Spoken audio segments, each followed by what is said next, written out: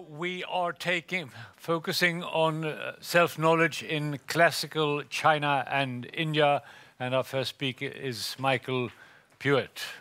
Welcome up. So my deep thanks to the organizers for putting this together. It is an honor to be here.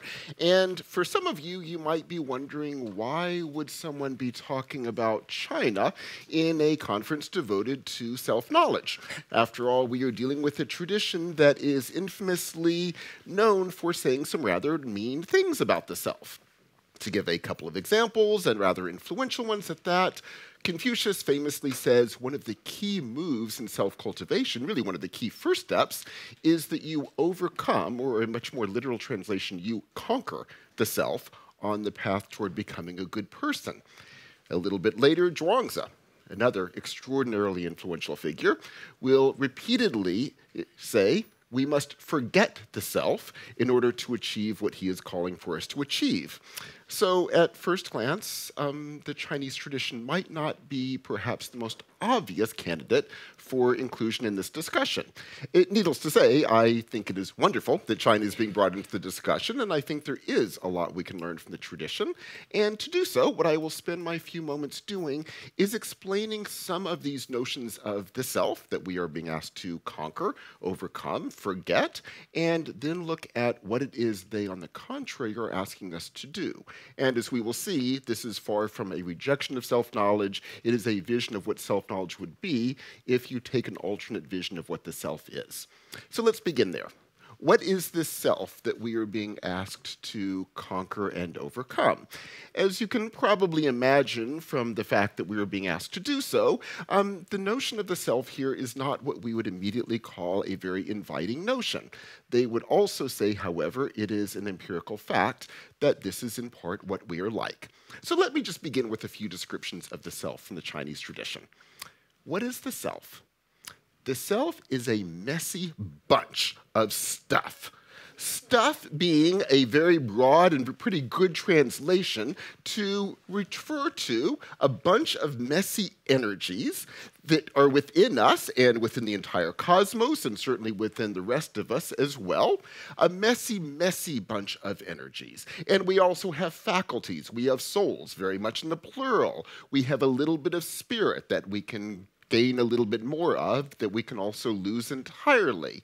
And every human being is a messy, messy bunch of these different energies, faculties, and other types of stuff that we can try to categorize in different ways. But even our categories, of course, make it seem like it makes a lot more sense than it in fact does. This is true of us, it is true of the world at large, other humans, and again, what we would mistakenly call the natural world. In all of these, us, in our relationships with each other and in our relationships to things out there, we form patterns of interaction in this messiness, which are oftentimes, in certain situations, horrible. Horrible. This is true in general, but it's particularly true for us humans. So let me say a little bit more about what happens with these messy bunches of stuff when we, for example, start interacting with others, which sadly we do from a very young age. So, what happens when one messy bunch of stuff interacts with another human, but i.e. another messy bunch of stuff? Well, what we will do is we will pull out, again, a more literal translation, drag out from each other different energies by things we do. So let me begin with some obvious examples. Someone yells at me, I'm angry. Someone smiles at me, I'm happy. In this way of thinking, someone yelling at me drags out my energy of anger, and hence I'm overwhelmed with anger. Someone smiles. It drags out from me an energy of happiness. I feel happy.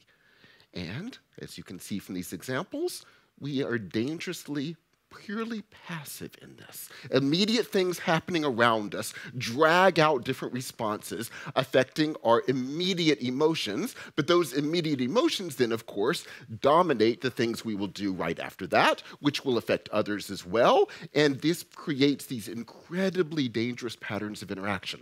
That person yelling at me drags out my anger of energy, I will do the same for others, and this can go on and on and on.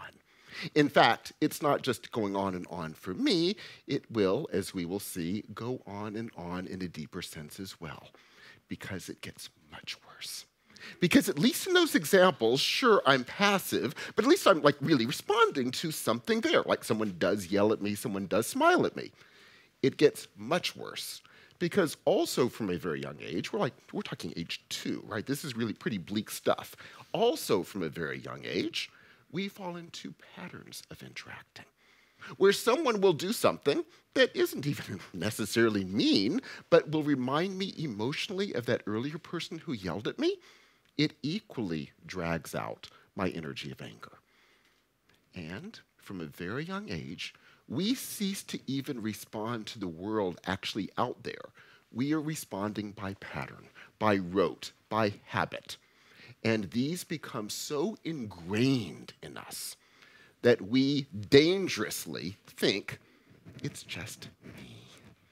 That's just who I am.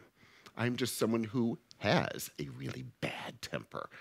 Not because I naturally am so, it's because I've fallen into a habitual way of interacting as such. And it gets more bleak still. Because once we fall into these patterns of interacting, since that's true of everyone we're interacting with, you will get these gnarly patterns of interaction that can define relationships, families, social structures. They can become so embedded, not just in us, but in the entire social world we are living in. And they can go on for generations. This is the world we are living in. And, as you can already see immediately from my earlier hints about the rest of the world, it's not like we're going to get salvation out there, because out there is the same. Patterns of interaction that are horribly dangerous, that therefore create these, for us often, horrifically dangerous situations that we don't even see because we think they're natural. In short, we are living in a world of dangerous but solidified patterns of interaction that dominate human interactions, that dominate our relationships with the larger natural world, that dominate our relationships with the various divine powers, who therefore become extraordinarily demonic, and that is the world we are living in. Now, all of this sounds maybe perhaps slightly bleak, but where, therefore, does potential hope lie? Clearly, as you can see, not from looking for some true self within, by definition, not clearly by looking for some purely good power out there, because there are no purely good powers in a world that works in this way. What you do is, well, let's just go back to that quote I referred to very quickly from Confucius and expand it. Here's the full quote. You conquer the self by, get ready, submitting yourself to ritual, and only then can you start becoming humane. Huh? So, we talked a little bit about the self. Let me talk a little bit about ritual, which, as you can see, just as their vision of self is a little different from the one we take for granted, their notion of ritual is as well. So what does ritual do in this vision? Ritual is not, and it's strongly distinguished from, what we would call custom, which for them is simply what we tend to think of as ritual. In other words, custom is simply repetitive patterned interactions, which, needless to say, for them are bad. But for them, customs basically are a product of these very dangerous interactions that can become solidified. That's what customs are. Rituals are attempts to break us out of these patterned interactions.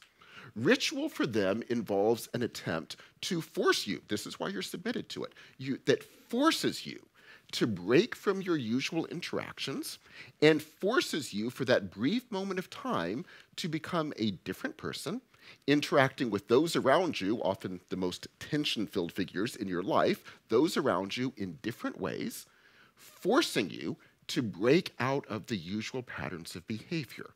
To give you some examples that will clearly make the point, among these are very commonly role reversals. Let me give you a standard example. As you can imagine, in what was then a very patriarchal society, one of the many tensions that sets in are father-son interactions, in which we know the pattern very well. We're sadly still very much more in that world than we would like to think, sadly. It's a world in which power belongs to the father. That power, when he dies, will turn to the son, and you get these very dangerous, we would call them Oedipal conflicts playing out. The discussions in China actually are very comparable, and not surprisingly.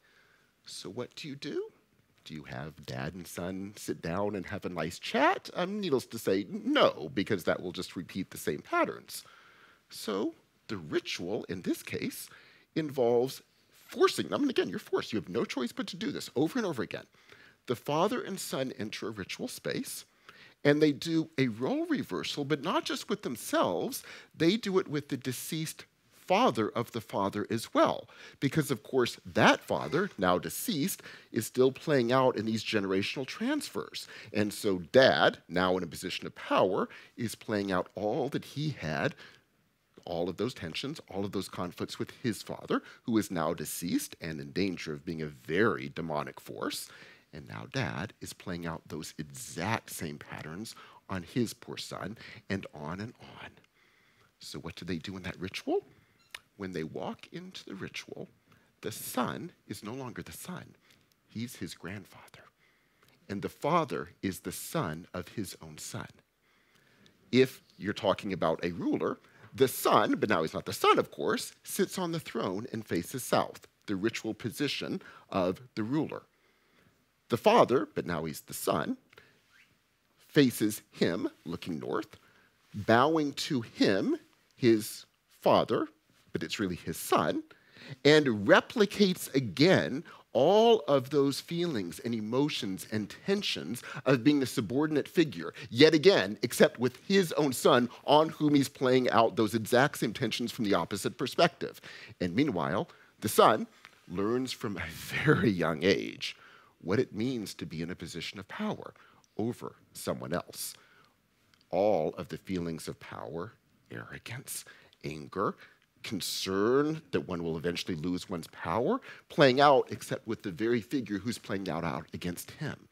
And the argument of these visions is, by forcing people to do this, you break their usual patterns of interaction. Which, of course, raises the obvious question. Why? Why, if your concern are patterns of interaction, why would creating new patterns be better? Well, the example in part answers the question.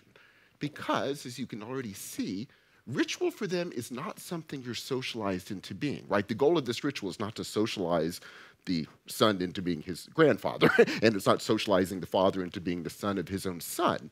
The point of ritual is that break.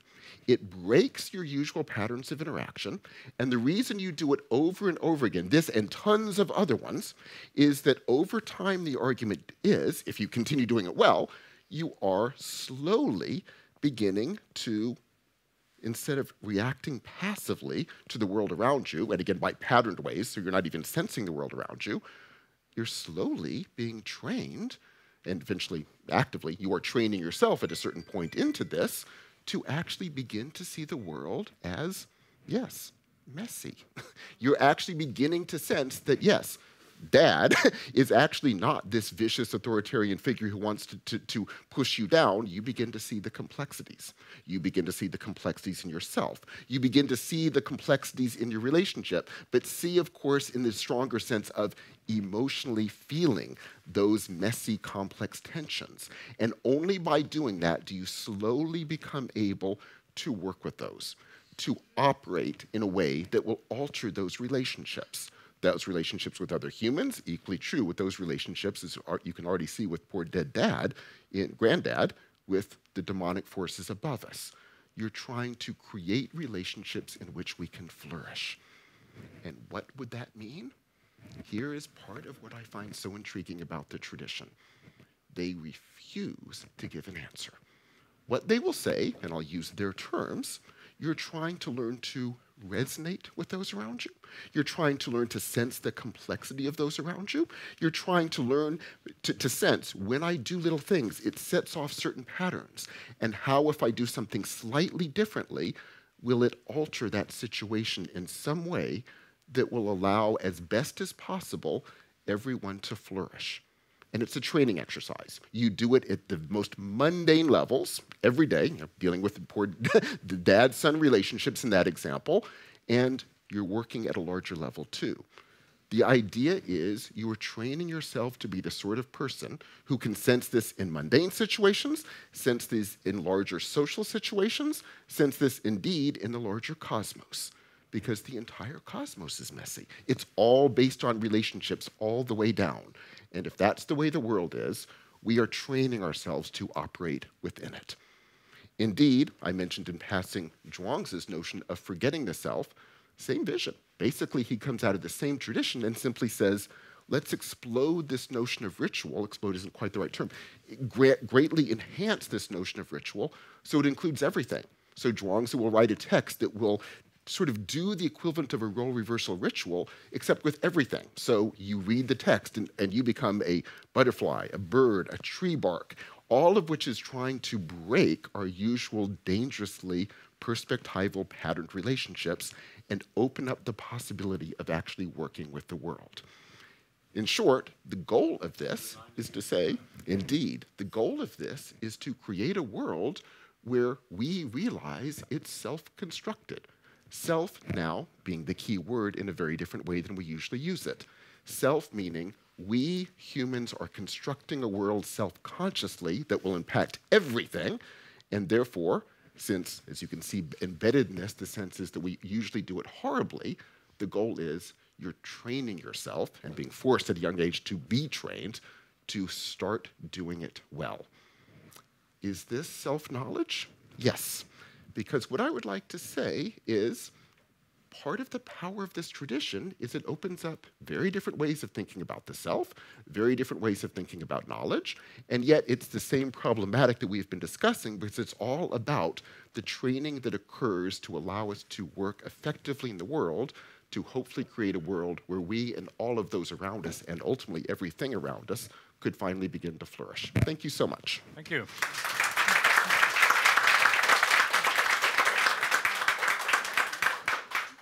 Michael, am I allowed to simplify things and say, please. Socrates talks about a self and believes that there's some kind of order in the world, and you should change yourself and change the world. Where Confucius says we are many selves. Yes.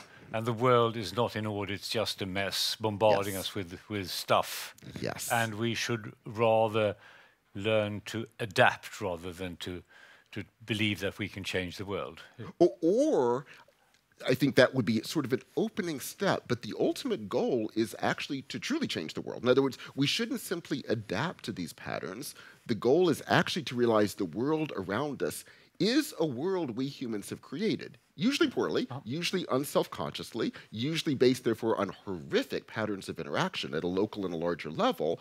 And if we sense properly how we could begin acting in ways that would alter these relationships, we can indeed truly begin to change the world. So the goal actually is to realize the world that we think of as natural, ourselves and outside, is a construct, and usually a really bad construct. And we could construct it better. How strong is the tradition of Confucius, Mencius, and the way today in Chinese thinking? Great question. It's beginning to come back, but I emphasize the word beginning in that strong tone of voice because for about a century now, there's been an active attempt to wipe out all of this. All of this was defined as tradition. Mao infamously would burn the books. The temples were destroyed. But is the regime deftly using it without saying it? Using is the key word. So at the moment, the regime of Xi Jinping is trying to claim, among other things, that it's bringing back the Confucian tradition to create a proper Confucian modernity. The truth is, no. I mean, what Xi Jinping represents is an authoritarian form of state capitalism. But the intriguing thing is these ideas are coming back. People are debating them on the blogosphere. There's a very subtle way in which you can critique what's going on by referring to certain passages, reading them differently than the government will read them. So in that sense, getting back to the heart of your question, it is coming back in a very exciting way. I failed to get an explanation of the axial age with Christopher, so I make another attempt with you, Michael. Yes. Why did suddenly all these ideas appear at the same time? It is apparently with no connection. Indeed, with no connection, and as you said, roughly at the same time. It's true in Greece, it is true in China, it's true in South Asia, and very quickly what is going on is you've had about 3 millennia before this in Eurasia, in which the entire world, in the agricultural areas at least, was defined by a very strong body of aristocratic societies in which everything, power, wealth, everything was defined purely by heredity. And over the course of the first millennium BCE, across the board, all of these regimes crumble. All of the religions associated with them, we'll refer to these as Bronze Age religions, begin to crumble. You get an extraordinary growth of both political experimentation, but more to the heart of our concerns here, political and religious experimentation going on across the board. And as the why question, multifarious. So what we are now being able to see archaeologically is you're getting a spread of a number of things. Some of these are technologies, so iron is a very famous one because iron implements allow, iron is very easy to use once you learn the technology. It just means a lot of heat. Once you can use iron, you can start mass producing agricultural materials. That allows tremendous growth in agricultural produce, huge populations growth. You can also mass produce weapons, and you can start organizing mass military armies. And just with those two alone, and one this is not an answer. This is a lecture. Thank you very much. But 2 sentences, but it creates for the first time a breakdown of that old order. It's a pleasure to have you on the stage. Thank you so much. Thank you. It will be Anders Haag who will talk about Buddhism for us today. Here is Haag. So, hello, my friends.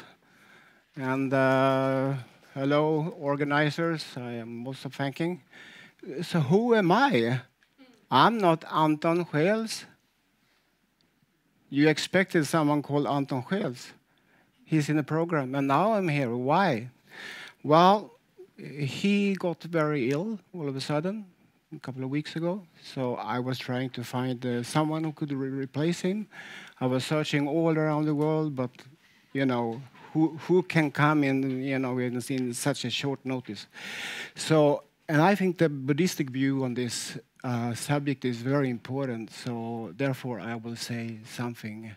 I feel myself feel very small in this illustrious company of great professors. I'm not a professor. I don't even have a doctor's hat. I'm not even a scholar of Buddhism. I'm just a simple student. I wouldn't designate myself as Buddhist because I don't like designations. But I am someone who walks the path. I'm striving on the path. And that path could be called Buddhistic, even though personally I take inspiration from other sources also. But Buddhism is a great source for me of inspiration. And maybe it's just as well that such a lowly person as me speak about Buddhism, because Buddhism is a path. It's not the doctrine, it's not the teaching, it's not, you know, when you go to the core of Buddhism, it's a path. I will try to say something about self-knowledge in the teachings of the Buddha. And that might seem as a contradiction, because it's quite well known that Buddha was teaching anatma, not atma, not self. So how can we speak about self-knowledge? Well, first I want to say something about many misconceptions of Buddhism. When I was a youngster and went to high school, I heard that Buddhism is the most pessimistic view that you can have. It's all about suffering. And the aim is just to end the suffering. And how do you do that? You give up all desires. You give up all thirst for life. And then when you die, if you are in such a state, then you merge into nirvana. And what is nirvana? It's nothingness. So, business finished, you are gone, and no return. But then when I was meeting monks and nuns, Buddhistic ones from all over the world, I would see they were very happy. They were always smiling. So maybe this is a misconception of what is Buddhism. And then I was meeting Westerner followers of Buddhism. And they were saying, Buddhism is not a religion, it's a philosophy. But traveling around in Asia, you clearly see that Buddhism is a religion. There are statues of Buddha. Some are considered more holy than others, with magical powers. There are relics with magical powers that can heal you, can give you many sons if you ask for it. There are holy places. You can go with pilgrimage tours. If you look at the Eastern Asia version of Buddhism, there are kind of heavens called Pure Lands. And there are holy scriptures that are so holy that if you just listen to them once, you are liberated. So it's obviously a religion. But it's not a philosophy. If you actually listen to the words of Gautama Buddha, Siddhartha Shakyamuni is the same person. I will call him the Buddha. He is the historical Buddha. He was not into, creating some logically watertight system that is true by just words and formulations. In Buddhism, there is some kind of suspiciousness against philosophy and the capacity of rational mind. A modern Buddhist teacher, he was quoting Descartes and saying, "I'm thinking, therefore I am not." To be a person, to be someone is no mind. So I could stop here and we could just sit in silence and trying to experience that. Then you would understand the core of Buddhism. But I will go on speaking. And Buddhist teachers are always using many words, and there are so many books. So. But, there is this famous finger, a finger pointing towards the moon.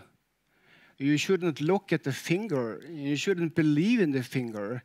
You should look at the moon yourself. So all the teachings is just something pointing towards something that you have to find out for yourself. There is nothing that you really should believe in. I think I'll leave this. Something of the spirit here of this is here. All views are wrong views. All conceptions are misconceptions. So the truth, and the Buddha and Buddhists, they believe there are some kind of truth, but it's not contained in words. So it's not, this Socrates way of asking questions and debating and trying to find out what is truth by words. Teachings are just it's a raft. It's something, a tool you use, and when you have used it, you leave it. The most important things are practices. Like walking, you can think that walking on this earth is a miracle. Each step reveals the Dharmakaya, the knowledge body of Buddha. Just feel it in the step. So it's I'm an outsider here in this company in many ways, because it's not by words. It's by experience you can understand yourself. And you can see something of the spirit of this in the so-called three jewels. You repeat this when you get initiated into Buddhism, and monks and nuns are also, taking refuge in it. But you say, I take refuge in the Buddha. He's the one who shows me the way. So it's just, showing a way of going somewhere, not the truth, by words. I take refuge in the Dharma. It's just a way of understanding and love. And then you have the Sangha, the community that surrounds you, that supports you. So friends are important. They can ask you, what are you doing? And then you wake up. You become mindful. And mindfulness is the tool to be truly present in every moment. And you use different ways of awakening yourself. During the day, you have rituals, yes. You have, you can say this kind of verses that I said now. In whatever you do, you peel the potato, you do the dishes, you wash your body. Whatever you do, you should be mindful. And in this mindfulness, it's like an energy, and it's like a light. And in that light, you begin to understand yourself a little bit. And a little bit, step by step. And hopefully in 1,000 lifetimes, you get somewhere. And the Buddha, in the end of his life, he had so many followers, and these followers, they started to split into fractions. They were fighting about what is the true teaching. Yeah? Buddha said this. No, he didn't say. He said this, and what is right? So in the end of his life, he was so frustrated with this. He said that during my 45 years as a teacher, I taught nothing. So don't get stuck in the teaching. And this is from the Attadipa Sutta, and it continues like this: that those are islands. You should be an island to yourself. I mean, you need the support from others, but it's within yourself. Whatever that is, cannot grasp it by words. You start to investigate, and about this is touching the first two noble truths. There are 4 noble truths, and the first noble truth is about suffering. There is suffering, but it's not that everything is suffering. You have to look for what is the suffering in my life. And you have to try to recognize it, that is there. Yeah, okay, you have to allow it and embrace it and try to heal it. And then there are the 2 other noble truths, is that there is a way out of suffering. And this is the way. And he was showing this 8-fold path. And there are many, many tools that you can use, and meditation is, the main tool, and it is the mindfulness. And the first part of it is to stop, shamat, to stop, this constant flow of thoughts. The default position of the mind is the wandering mind. It's always going on.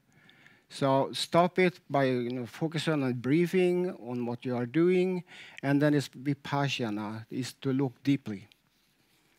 There is another sutta called Satipatthana Sutta, and in that sutta, the Buddha is showing that he's not, pointing to some completely different world.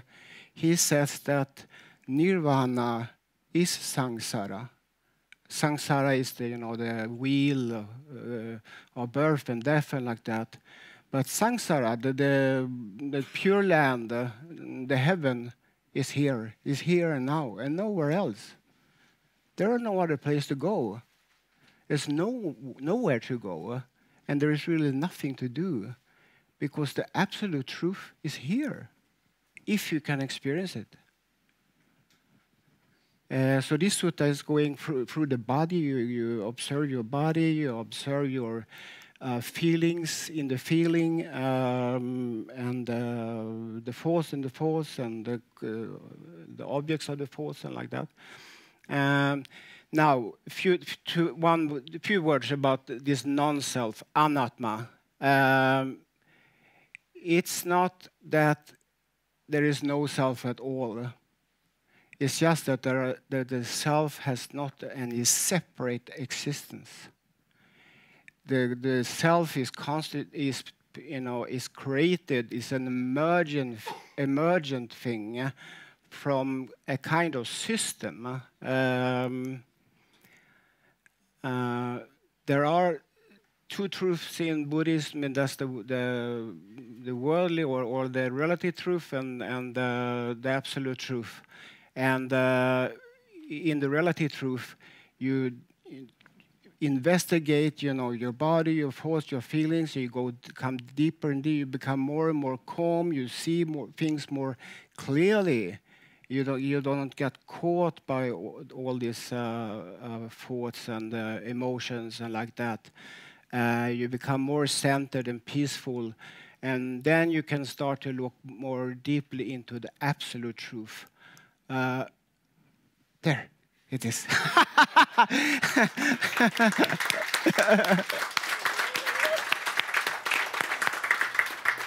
Ending by looking deeply into the absolute truth, a brilliant end of your speech. Yes. But what's wrong with the self in Buddhism, as you are taught to sort of erase yourself, to become nothing? What's the problem? So, again, it's not that you have to erase. You should not erase. You should just observe. I'm saying in this meditation and in contemplation, you observe and you allow. You accept what is there. Mm-hmm. But still you should... And you embrace it. You embrace it and you heal it. But you strive to achieve this nothing. No, it's a transformation. It's a transformation. And this nothingness means if it's empty, what is it empty of? It's empty of something separate. We are all interdependent. You are completely dependent on everything else. Your body is actually physically stardust. And you depend on other people, on air, on the microorganism in your intestines and like that. You are not independent. What is the self in this? The self is, it's complicated what is the self, but there is 15 minutes is so short. Could we define this as a soul, as mind, as... No, it's everything. It's everything. And Welcome back to the panel discussion. I'll throw you to Michael and his questions. Yeah. Thank you very much indeed for preparing yourself in such a short time, delivering it so well. Thank you. Hinduism, Ravi Gupta. Let us expand and complicate things. Go ahead. First of all, it's my great pleasure to be here, and I'm deeply grateful to those who invited me and those who arranged my travel here from the United States. My body's telling me I've been up all night with no sleep, so if I do fall asleep during this presentation, please don't wake me. There's so much to say about this subject, and as everyone has complained, we have very little time. And so I'm going to, I guess, continue with the axial age that we've been working our way through, and take us to the Upanishads, which are very significant sacred literature in Hinduism today, going back to the axial age. So let's start with this short passage. Sadeva somyam idamagra asit. In the beginning, this world was simply what is existent, one only, without a second. Ekam eva dvitiyam. This is probably today the beginning of the most famous passage from the Upanishads, from the Chandogya Upanishad in particular. And this simple statement carries within it several important assumptions or axioms about the way that the Upanishads see the nature of the self and its relationship to ultimate reality. My presentation is going to be a transition, something to a more theistic approach to the self that we're going to spend quite a bit of time with later this afternoon. So a couple of assumptions here. If we had more time, I would ask you to unpack the assumptions, but I'll do it for you since the time is very short. So first of all, let me say that there's three assumptions that I want to focus on. One is that there is an origin, there is something at the beginning. And the text actually says this in the next sentence, that there can be no beginning from nothing, that there must be something at the beginning. So that's really something very important. The other is that whatever that thing is at the beginning, it's eternal. The word here is sat, that which is existent, which this Upanishad uses as a synonym for Brahman, or the ultimate reality. And then thirdly, and I guess importantly, it's the source of everything. So everything is unified. The Upanishads are convinced that deep down, under all the labels and designations and names and forms that we attribute to the world, if we peel those away, we take off the masks that we wear as professors and as speakers and as family persons and as all kinds of different roles that we have, and we peel them back, then at the ground, at the basis of everything, we will find this ultimate reality, this self that is the self within and is the self of all beings. So this brings us to perhaps the most famous passage in the Upanishads is altogether today and for quite some centuries, simply three words: tat tvam asi, you are that. And this is the end, this is the punchline for a beautiful parable of sorts that is described in the Chandogya, where a young man returns home after 12 years of education. And the text says that he is swell-headed. He's arrogant and proud about what he has learned. But when his father asks him a simple question about the nature of reality, he is not able to answer. To his credit, he asks to be taught. And the father uses a set of experiments to help him learn. One of these is that he asks him to take a glass of water and a little bit of salt and dissolve the salt in the water. Then he asks him to find the salt, and he's not able to do so. He says, instead, why don't you sip it? And he sips the water, and the father asks him, what does it taste like? And he says, well, salty. And he says, sip it from the other side. What does it taste like? Salty. And then he concludes with these words, that the self, although it cannot be seen through our eyes, it is present, and it is present throughout all things. It can be experienced. That self which is present in all things, he says, a worm, a gnat, a mosquito, a dog, an elephant, that is who you are as well.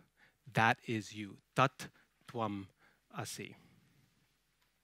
So an incredible vision of unity and bringing things together, okay? And this would be very simple and straightforward. It would all make it would all be very consistent if it were not for the very next sentence, which says, moves us from the vision of unity to a vision of plurality. Tadaikshata bahusyam prajayeya. And it thought, let me become many, let me propagate myself. Right away, we've got a couple more things introduced. Crucially, and it thought. Whatever this thing is, at the beginning of all things, it's conscious, it's aware, it has the ability to perceive. But there's also something even more important embedded here, and that's desire. That there is drive, that is, there's desire present, there's a need for relationship that is there. And so, the Upanishad takes us from a vision of radical unity to a push towards plurality, towards multiplicity. And it's within this tension between unity and diversity, between oneness and difference, between difference and non-difference. That's where the tension of the Upanishads lies. Again and again, trying to make sense of the diversity of this world together with its vision for its unity, for its uniformity, for its simplicity. And those traditions of philosophy which are born from the Upanishads, namely the Vedanta traditions, are constantly debating this matter at issue. How do we deal with difference and non-difference at the same time? I just want to show these to you. There are 4 key questions that Vedanta is interested in. What is the ultimate reality, Brahman? And the great debate here is this ultimate reality uniform, nameless, formless, present everywhere, indistinct, or is it personal? Is it God? Is it a deity who is capable of name, form, and relationship? Then to our question, who are we? What is our nature? And again, are we all radically one? Are we unified? Or is individuality somehow fundamental? Is difference somehow fundamental to the nature of this world? What is the nature of the world? This is a particularly striking problem for Vedanta because it's essentially the problem of evil. It's the same problem that emerges, that rears its ugly head in any theistic system. Here it's presented in a slightly different way than we're normally used to hearing it, but the question is essentially the same. How do we make sense of a world that is temporary, changing, full of misery, often unconscious, unaware, ignorant, with an ultimate reality from which it comes, that is eternal, sat, conscious, chit, and blissful, ananda. And finally, the real question, what do we do with all of this? What is the path to moksha or liberation? And here, the divergence lies between a path of knowledge and a path of devotion, one that focuses primarily on the cognitive and meditative practices of knowing ourselves, and the other that says true self-knowledge is only possible in the context of relationship with others. Jnana or bhakti. This broadly sits on a spectrum of radical non-dualists and dualists. It's not 2 poles, it's really a spectrum of different perspectives. But there's just one thought that I want to leave you with, which is to say that each one of these traditions that I've talked about, the dualist and the non-dualist perspective, both end up in a very interesting place, which is to say the only way to reconcile this push of difference and non-difference, the unity and the multiplicity that we talked about at the beginning, is by coming to the point of achintya, or inconceivability. Whether it's inconceivability or paradox, this is a technical question that we don't have time to discuss, and there's differences of opinion among scholars about this. But the idea being that one way or the other, both need to be held together simultaneously. That the unity of selfhood, that the non-difference that exists within our world, the ground of reality that we share in common, and the distinctiveness, the individuality of its participants, the variety that is present in this world, both have to be held together, with neither one reduced to the other. There's got to be some way of holding them both. And because that process of holding those opposites is, of course, difficult to do for the human mind, therefore at some point we're going to end up at a place of inconceivability, achintya, or inexpressibility, anirvachaniya, depending on the tradition that you belong to. And so I'll conclude by saying that our inability to understand the nature of this world and the nature of the self is characteristic of that world. Our inability to understand it is its most important quality. I'll stop there and see if you have any questions.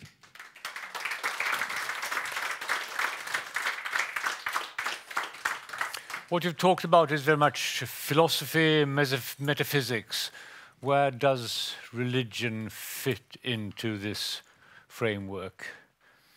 So, if we go back to the more dualist traditions that place greater emphasis upon the differences between individuals and the differences between ourselves and Brahman, that this ultimate reality both contains us but is also distinct from us at the same time, then that distinction is the place where relationship becomes possible, right?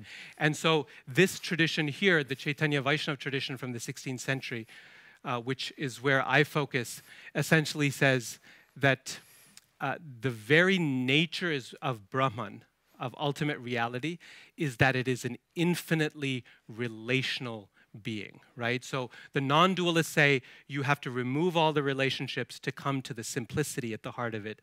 And the Vaishnava traditions say, no, you need to pile those differences upon and increase the relationality to a point where the ultimate relational being is God, right? And that's what allows for that relationship between the human being, between the devotee and the divine. So that's where religion emerges in sort of a devotional sense. I'll bring up the other two to form our panel. How do these three traditions differ from each other when it comes to today's theme, self-knowledge? What is special about Confucius' teaching in this respect? I think what it brings to the table is an argument that what we think of as the self, the natural self that we already have, always think of that as a construct and a dangerous construct that could be and should be constructed differently. If I would compare with Confucianism, then the Buddhism is quite different because it's not so much focused on the relations within the society like this. It was part of all the shaman traditions in India. At the time of the Upanishads, they lived out in the forests and in parks, so they were not so involved in all this. They were more focused on your own liberation and how you can help others to liberate, not how to make the society work, even though Buddhists today are using Buddhistic ethics to help society and like that. But I'm thinking about Taoism in China. There is many similarities between Taoism and Buddhism. Absolutely. Yes. So that's something different, isn't it? Something else. Just keep nodding to each other, but tell us the rest of us what you're referring to. Indeed. So a figure I mentioned very briefly, Zhuangzi, is one of the key figures that will lead to the later tradition of Taoism. It's a later term, but here too it's very intriguing. Zhuangzi, as we've noted, is in part playing out of the same notion and just trying to dramatically expand it. So one of Zhuangzi's critiques of Confucius is Confucius is mainly simply talking about human relations, and Zhuangzi wants to say, expand this to the entire cosmos. Everything is relationships, and therefore the same kind of work needs to be done with absolutely everything. Okay. But all... Can I just say yes. one more thing? Because in comparison to here, to the Hindu or whatever is before in Upanishadic times, it was not Hinduism, it was something different. But at the time of the Buddha, there were these Shraman movements, and part of them were those who were writing the Upanishads and like that. Gautama Buddha, he differed from them because he didn't believe in in a different substance, that something, a soul that was made of a different substance and that was eternal and not changing. He was saying that everything is changing. Mm. So that's the difference. So, in what respect is Hinduism in any form different from? So Anders has essentially said what I was going to say, which is that in terms of the nature of the world and its constructed quality, I think the ways in which Buddhism discusses the world would be very familiar to the Upanishads.